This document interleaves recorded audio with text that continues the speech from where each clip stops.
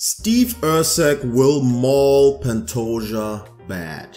Here's why. Steve Erceg got one of the cleanest boxing in his division. He likes to stay on the outside, box, have some smooth combos, hit the enemy up with some accurate shots. He's very well rounded and he has everything he needs to stop Alex Pantoja. Pantoja's game plan evolves around getting into a slugfest to take the enemy down, to make him lose his back. From the back, he tries to submit you. As soon as he got your back and as soon as he gets his body triangle in, it's over for the round. So how does Steve Erceg fit into all of this? He's pretty tall. He's pretty well rounded. He has the ability to stay on the outside, to box Pantoja up because Pantoja has been hit quite a lot. He has been hit a lot against Royval. He has been hit a lot against Moreno. Pantoja is a guy who marches forward just like a zombie, takes a lot of hits and gets tired pretty quickly.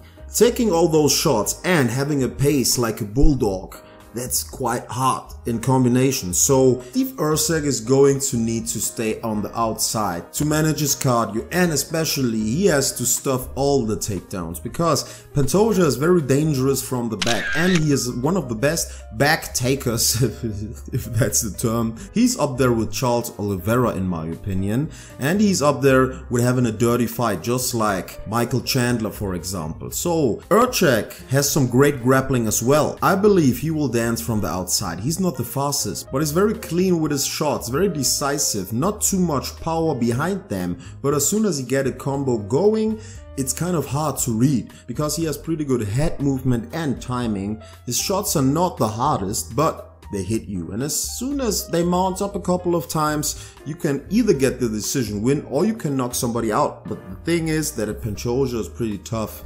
It's not easy to knock this man out.